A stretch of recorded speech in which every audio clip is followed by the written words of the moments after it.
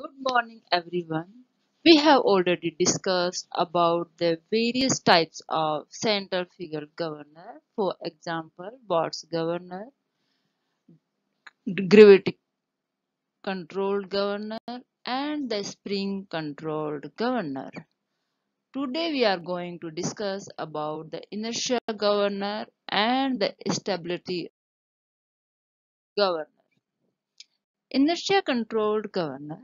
The inertia governor works on the principle of moment of inertia due to both centrifugal and inertia force. These governors are not being used frequently because inertia governors are more sensitive than the centrifugal governor, and it becomes difficult to completely balance the revolving force of inertia governor.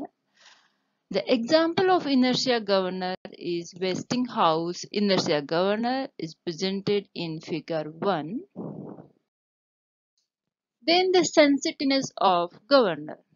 For determine the sensitiveness of governor, we have considered two governors A and B running at same speed. When their speed increases or decreases by certain amount, the lift of sleeve of governor A is greater than the lift of sleeve of governor B. Therefore, the governor A is more sensitive than the governor B. We can also say that the sensitiveness of governor is the ratio of difference between the maximum and minimum equilibrium speed to the mean equilibrium speed, that is n maximum minus n minimum divided by n mean. N mean is the n minimum plus n maximum by 2 is presented by equation 1, that is n is equal to n1 plus n2 by 2, or the sensitiveness governor is twice into omega 2 minus omega 1 divided by omega 1 plus omega 2, that is given in the equation 2. The sensitiveness of governor increases as the speed range decreases. Then the stability of governor. For the ideal case, the radius of rotation of governor is constant at every speed. But for the practical case, as speed increases, the radius is also increases and the speed decreases with radius decreases. The governor is said to be stable when for every speed within the working range there is a defined configuration. There is only one radius of rotation of flyballs. Or for the stable governor, if speed increases, the radius of governor ball must be increases. And for the unstable governor, if speed increases, the radius of rotation is decreases. Then the synchronous governor. The governor is said to be synchronous when the equilibrium speed is constant for all radius of rotation of balls within the working range. Here we have neglected the friction force.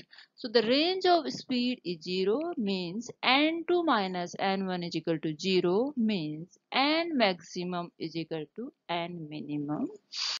To verify this, we have first consider a case 1, that is the Porter governor.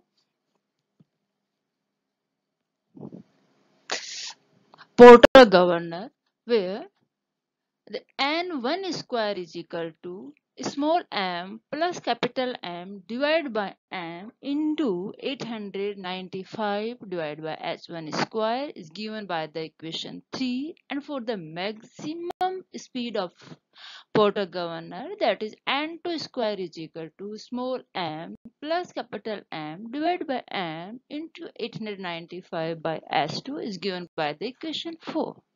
For the synchronism, the range of speeds would be 0 means n2 1 is equal to n1, And therefore, from equation 3 and 4, the height of governor at the minimum speed and the maximum speed h1 should be h2, and which is impossible in the case of Porter governor.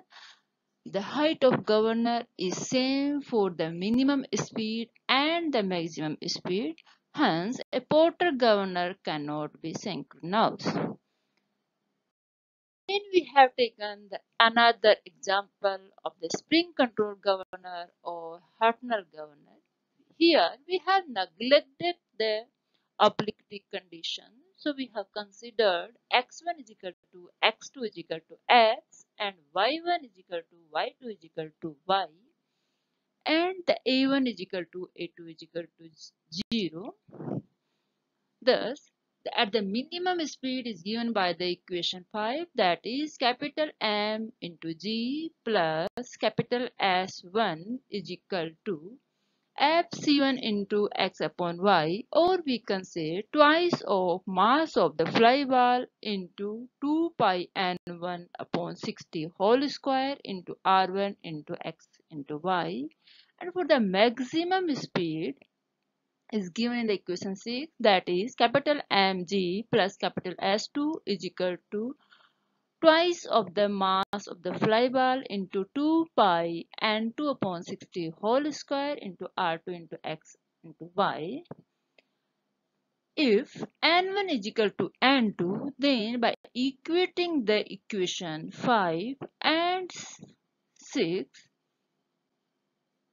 the equation 5 is divided by equation 6, we get the equation 7, and that is capital mg in plus capital S1 divided by capital M into G plus capital S2 is equal to R1 upon R2.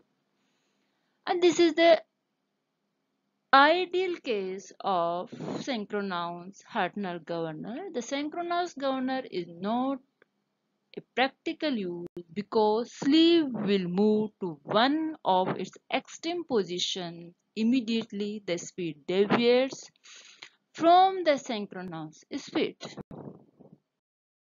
Then the hunting of governor. The governor is said to be hunt if speed of engine fluctuate continuously above or below the main speed. The hunting is caused by too sensitive governor which changes the fuel supply by a large amount when small change in speed of rotation takes place. Then the effort of governor. The effort of governor is the mean force acting on the sleeve to rise or lower it for a given change of speed. Power of governor. Power of governor is the work done at the sleeve for a given percentage change of speed. It is the product of the mean value of the effort and the distance through which sleeve moves. So the power of the governor is equal to mean effort into the distance moved by. Then the stability of the governor, we have given the controlling force diagram for spring loaded governors. Here there are the three different conditions. One is the stable governor or the synchronous governor or the unstable governor. So first we have taken the stable governor. For stable governors, a radius of rotation increases, the controlling force must increase. Here the controlling force is presented along the y-axis and radius of rotation is presented along the x-axis. Means the centrifugal force upon R must increase as the radius increases. Therefore, the controlling force curve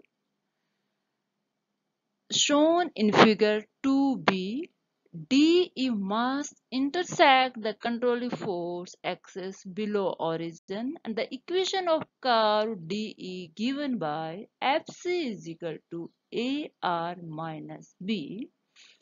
For the stable governor, R increase, then the angle must increase. Then The synchronous governor. The synchronous governor is given in the figure 3b by the curve OC. If B is equal to 0, the controlling force OC passes through the origin. Hence, Fc by R will remain constant for the radius of rotation, and this governor becomes synchronous and is given by the equation Fc is equal to AR. And synchronous governor angle is constant and it is independent of radius of governor. Then the unstable governor is given in the figure 4b by the curve AB. If B is positive, then Fc by R decreases as R increases. It means that radius of governor increases and the controlling force is decreases. Thus, governor becomes unstable and is given by the line AB. The equation is Fc is equal to AR plus B. For the unstable governor, R increases, angle will decrease. Then we have taken a problem. In the case of unstable governor, explain clearly what will happen when the speed of rotation is first increased from 0 to maximum equilibrium speed and then dismissed below the minimum equilibrium speed. At this situation of governor, it is the highest degree of hunting. It means first when the governor is at rest, the balls are at their minimum distance from axis of rotation and the sleeve is at the lowest position. As the speed of rotation increases, no movement of ball or sleeve takes place until the equilibrium speed, which corresponding to minimum radius of rotation, is reached.